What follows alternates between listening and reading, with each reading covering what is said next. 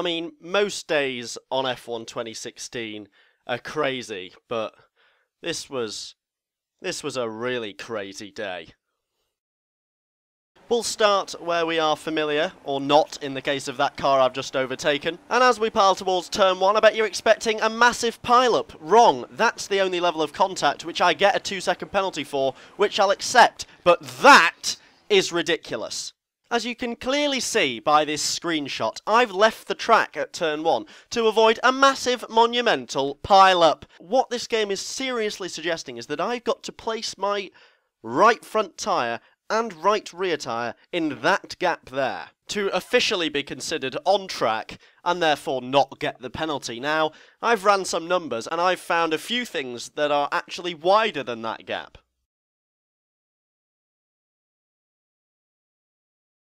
So basically it was mathematically impossible for me to not get the penalty there, and if you're wondering how the race ended...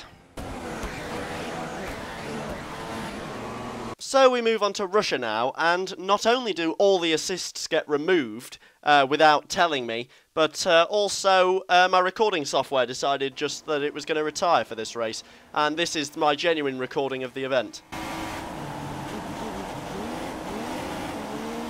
Someone's come off ahead of you. There's a yellow flag ahead. Front wing.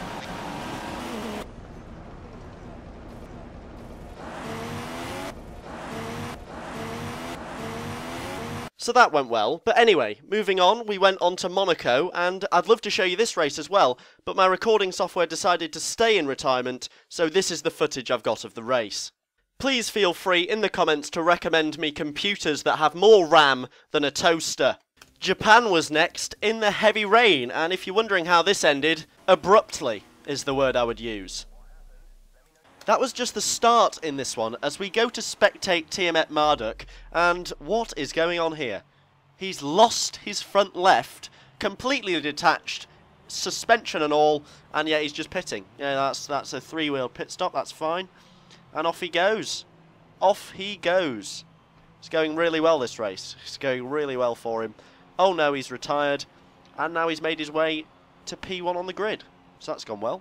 Then we fast forward to the end of the race, and we've got a Ferrari finishing in P8, and the guy's celebrating like he's just won the World Championship. I don't understand that. You finished P8, mate. Oh dear. Oh no, that's...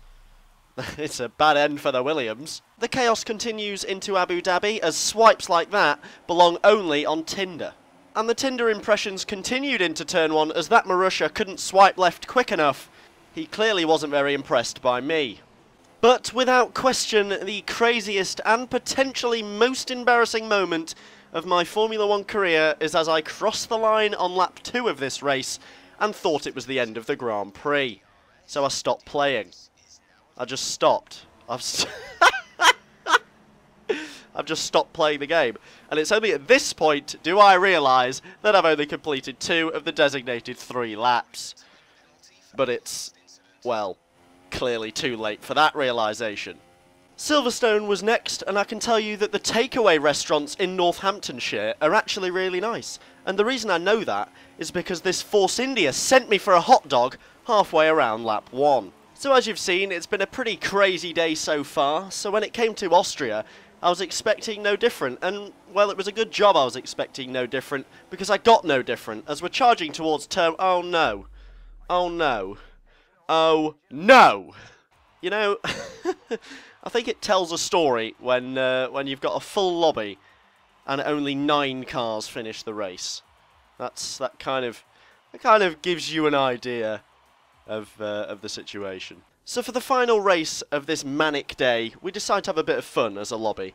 We decide that after lap 1, in the rain, everyone's going to pit and go onto dry tyres, and we're going to just all slide around for the last 2 laps, and it's going to be good fun. So we're going to be pitting after the first lap onto dry tyres, so all I need to do so that I can pit onto the dry tyres is avoid a drive-through penalty. Drive-through